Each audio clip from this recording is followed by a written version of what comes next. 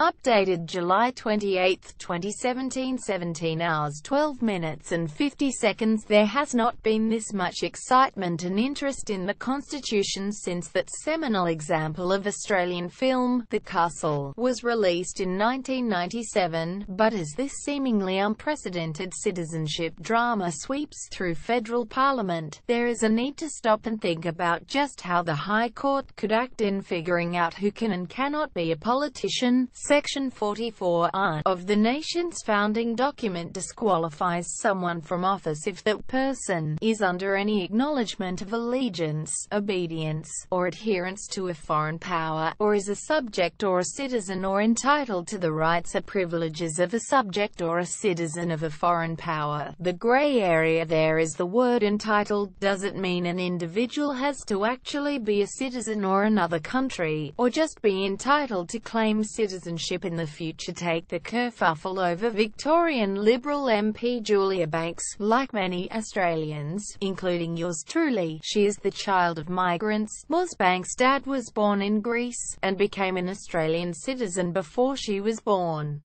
She argues she has never held Greek citizenship, but there is little doubt that by descent she could claim it. Does that mean she is entitled to foreign citizenship, and therefore disqualified under the Constitution? Justices of the High Court are, by nature of their appointment, some of the wisest legal minds in the land.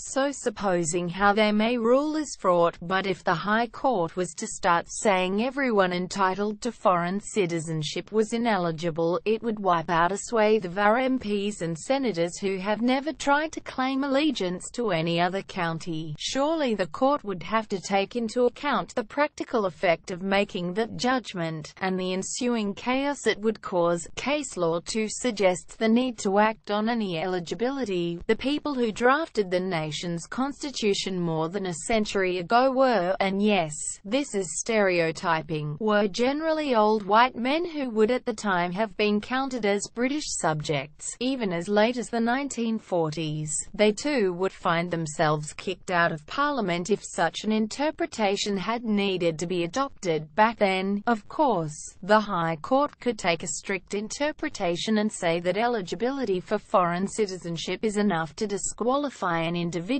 but that would not stop prospective parliamentarians from trying to liberate themselves from any future claim on citizenship. Former Labour MP Alana McTiernan did just that in renouncing her inherited Irish citizenship, saying she also surrendered any potential entitlement in the future. So the High Court will be asked to decide exactly what the vibe of the Constitution is actually meant to be.